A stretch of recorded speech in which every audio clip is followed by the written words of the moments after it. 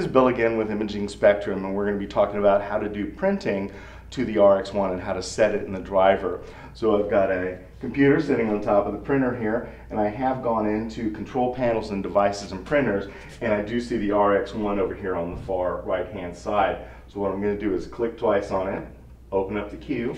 I'm going to go up to Printer, down to Properties, down to Preferences, and then Advanced. And I know there's easier ways to do this, but I want to be able to see everything in the driver. So I'm going to come in here, I'm going to go ahead and set the paper size to 4x6 portrait, or PR46, only because this printer is so widely used as a printer for the photo booth industry. They're usually vertical. Also, they're usually two 2x6 cuts. So we're going to come down here to 2-inch cut. We're going to change it from disable to enable, and that'll do the two 2x6 cuts. I'm going to click OK, then I'm going to click Apply, and OK one more time, and that's in the Preferences. And then in the Properties, I'm going to hit Print Test Page.